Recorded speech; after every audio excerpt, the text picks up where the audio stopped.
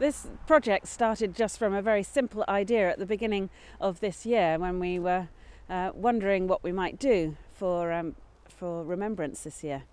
And it was suggested that we would get the community to knit poppies, and we would put a display up at our ancient old church here of St John's in North Baddesley. And the whole community just rallied round. We've had over 4,000, I think our count is about 4,200 poppies knitted from people all over our community, from all our different organisations, and from individuals, and also individuals from other parts of the world.